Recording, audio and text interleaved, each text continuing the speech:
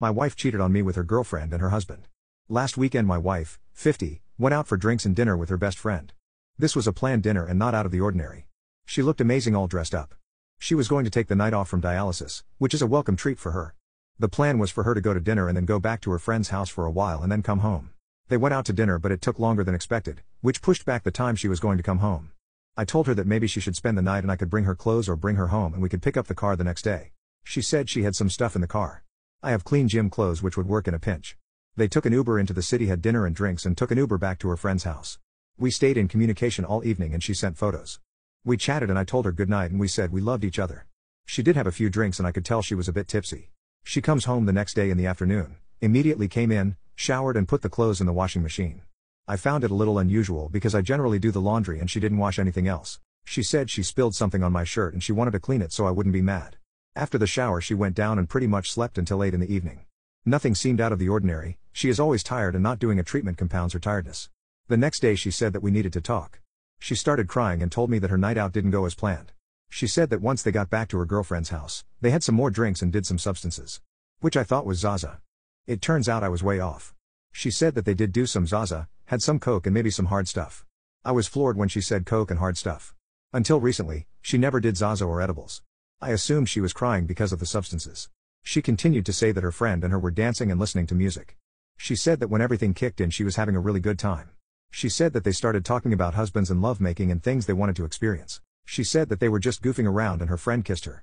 Never in a million years would I have expected her to kiss another woman. She had another friend that wanted to have a three-way with my wife and me. My wife said she would never be with another woman with or without me. I was okay. It didn't bother me and I actually had a little smile. She said it gets worse. She said that she was turned on by the kissing and touching. She said that things went further. Now she had me curious. I was more mad that she did substances just because she is on dialysis. She said that things moved to the bedroom and that her friend's husband was there watching the whole thing unfold. Once they moved into the bedroom the husband went from a viewer to a participant. She said that the husband was focused on only his wife but then the wife started to put the husband's hand on my wife. My wife said that she pushed his hand away but her friend was persistent. I asked why she didn't stop and call me.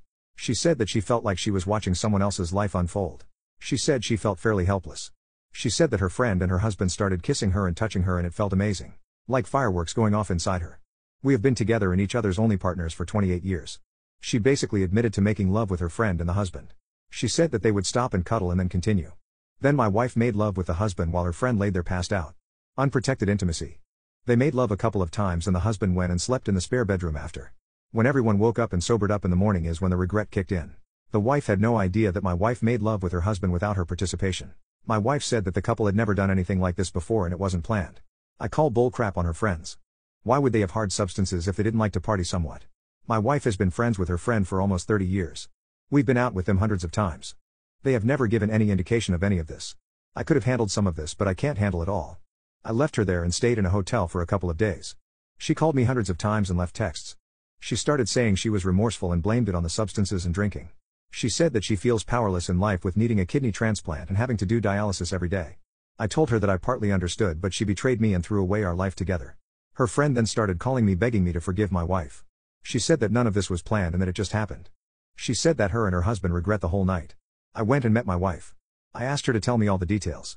She was crying and seemed remorseful and said she would do anything to make it up to me. I started pressing her about the love making with the husband. The more I pressed the more details she provided, the more I knew she really enjoyed it. She said her friend would be open to having a three-way with me and her to right the wrong. I don't think I could bring myself to following through with it. I'm done with her and I want to file for divorce. I meet with a lawyer next week. I'm not sure where she would live after all this. She doesn't work and has end-stage kidney disease. We have a house that we have to sell.